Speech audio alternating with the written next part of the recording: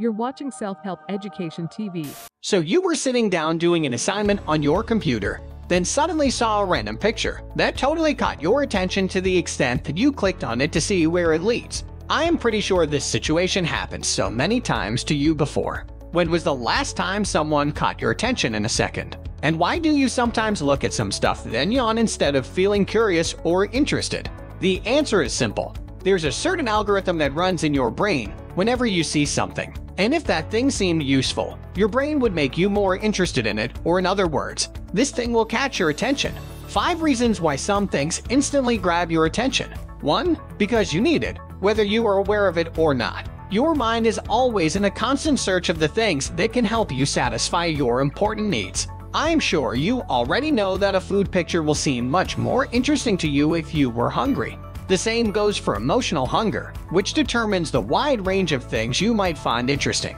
2. It's novel. Our minds are much more stimulated by novelty than you could ever think. Just seeing something you have never seen before can get you hooked up even if that thing wasn't directly related to your core needs. 3. You can't understand it. Do you remember the last time you searched for some information online? Do you remember when you stopped? Most probably, you stopped when you got your answers. We don't understand things quickly, grab our attention, and force us to think about them even more.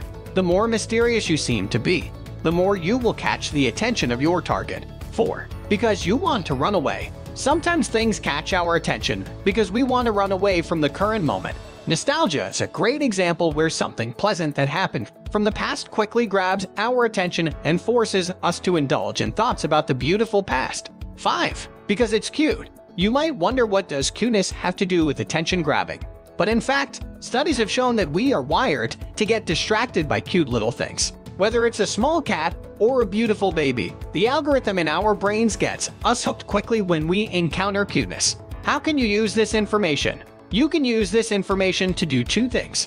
The first is understanding yourself and your needs perfectly. After all, if you knew why some things capture your attention, you will quickly figure out your core needs and the things that matter to your subconscious mind the most. The second use is to be able to capture the attention of people.